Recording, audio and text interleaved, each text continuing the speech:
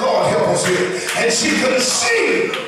And so the text said that God, Jesus was God in the flesh. And he dwelt among us.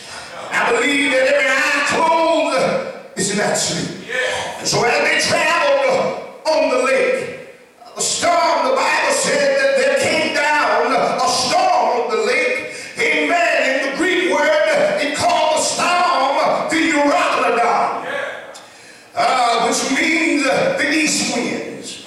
It's the winds that raises the mighty waves of the sea. It's not your normal breeze that we say feels good when we go down and hold hands on that water and walk with our spouses. Help us here. Yeah, but we're talking about the Euroclydon, the fierce wind.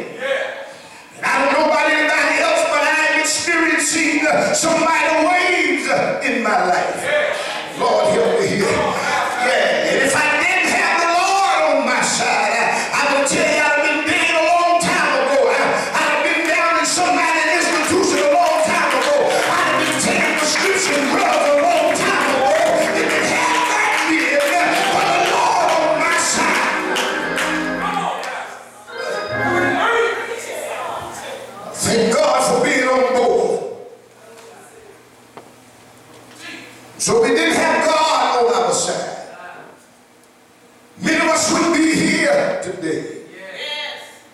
And I know, the text said that as they went, the water filled the ship. And I remember the Titanic when the band was playing and the ship was sinking. And so the text said, how can you sing the Lord's song while you're living in a strange land? And what it said that, how can you say that Jesus never fails? And you got a foreclosure notice. How can you say that Jesus never fails? And the folks that lead you off and you work there for a long time under the best weather they had. And how can you say that Jesus never fails? When you're going through sickness in your body. Can the church say yes? And so you got the same praises to the Almighty God while the ship is yet being filled with water. Can the church say yes? And so water is weight. And sometimes even with Jesus on board, it feels like you're being overtaken by the winds and the waves, and the Euroclydon and the tsunamis of life. And so the text said, not only was the ship filled with water, amen, and the ship was going down, but it also said that their lives were in jeopardy. And I'm not talking about Alex Trebek's, but I'm talking about real life situations when you find yourself at your wit's end, wondering if Jesus is, amen, if he's going to deliver you out of what you're in or not. Many times you wonder, if Jesus is really on your side. But I come to tell you today that what God is doing, amen, he's in the process, amen, of doing something wonderful in the lives of his people. To the church, and so the Bible declared that as they came to him, they awoke him saying, Master, Lord help me here. And when you really need something from our God, our Lord and Savior, you got to cry out, Master, have mercy on me. And what they did, they cried out to God, amen, Master, do you care that we are perishing? And I come to let you know that God cares for you. He cares about you so much that he sent his only begotten Son to come down into this world to die for your and my sin.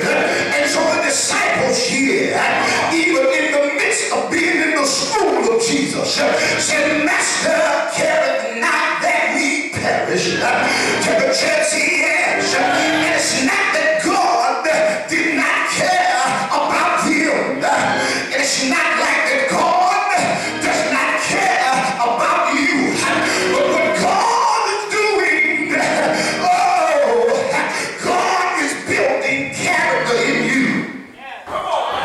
Lord is trying to build character in you. Can the church say yes?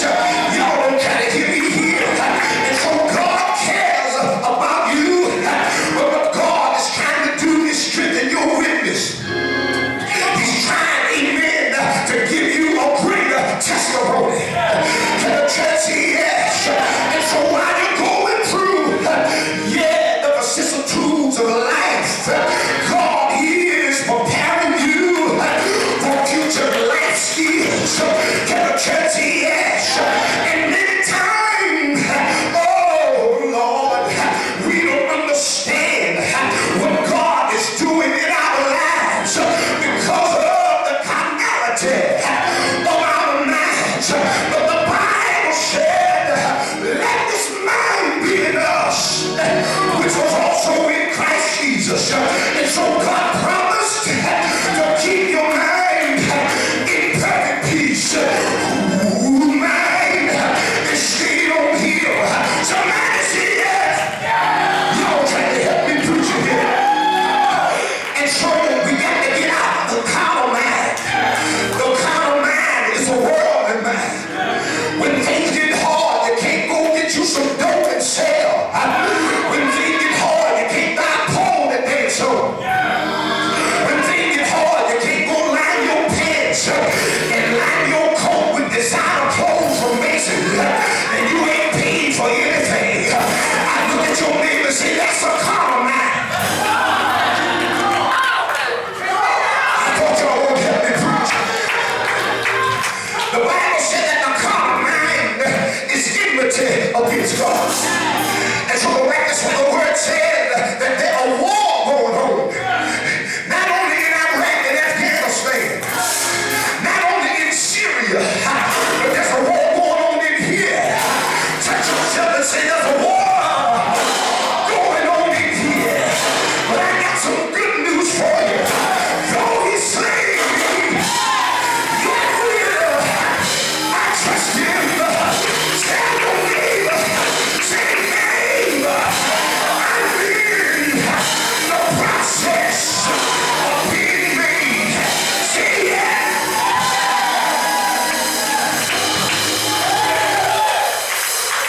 There's a flesh going on. There's a war going on. The Bible said that the spirit is willing, but the flesh is weak.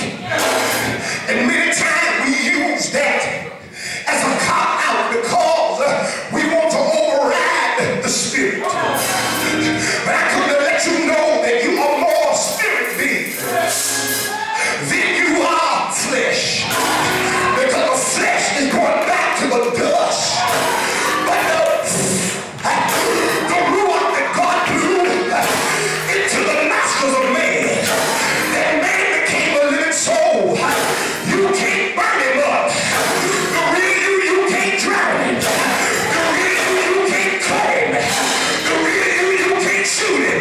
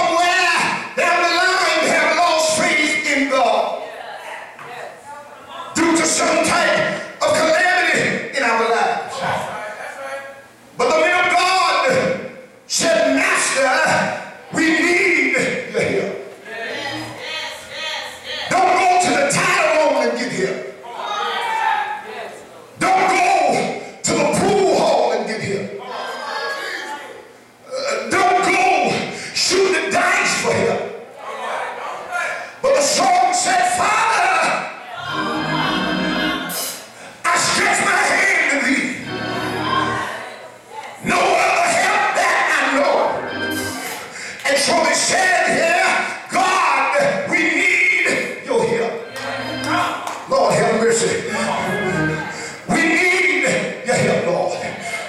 And so what Jesus did was step right in and deliver them out of what they were going through. Can the church say yes? And what Jesus did was he spoke to the winds and he spoke peace to the storm in their lives. And the text said there was a calm. But then he turned around and looked at them and said, brother, where is your faith? You got to find this, son. Listen here.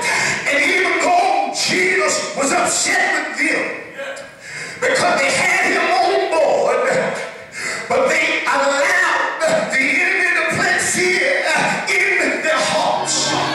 Yeah, because of the wind.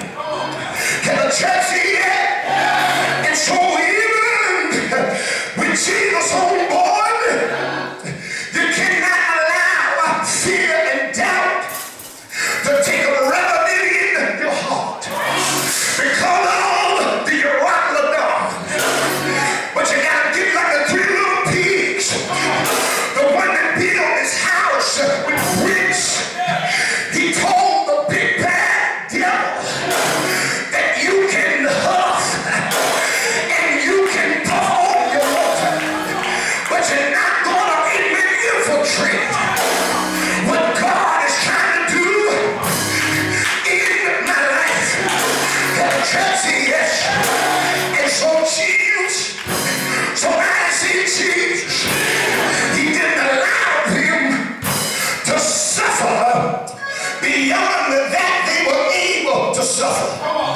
And he's not going to allow you to suffer above that you're able to withstand. Amen. Can the church say yes? I thought somebody got happy right there. I come to tell you what the word says. And the Greek calls it homologio, which simply means to say what God has said. And I come to tell you that God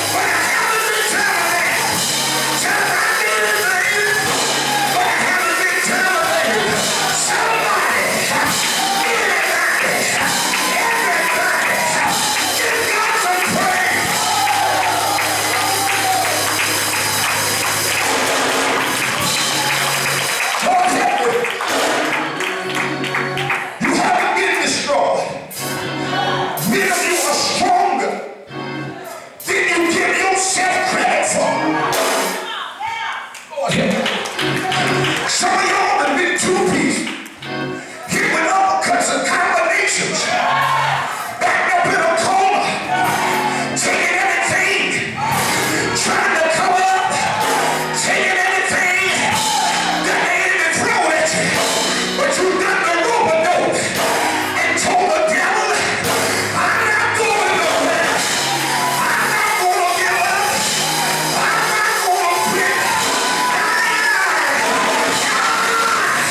I ain't going nowhere.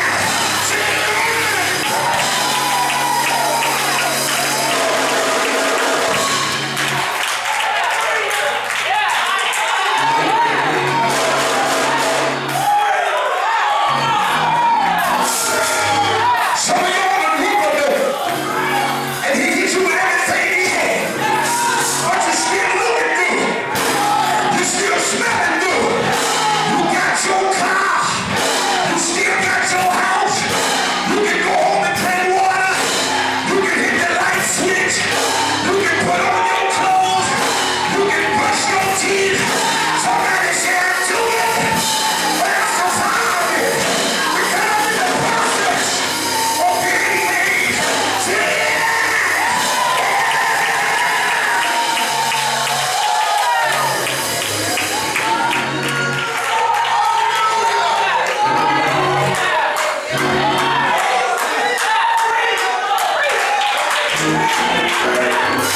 Who am I talking to?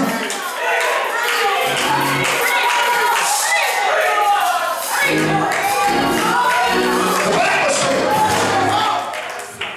for this cause we faint not, because we haven't been destroyed. And so for this cause we faint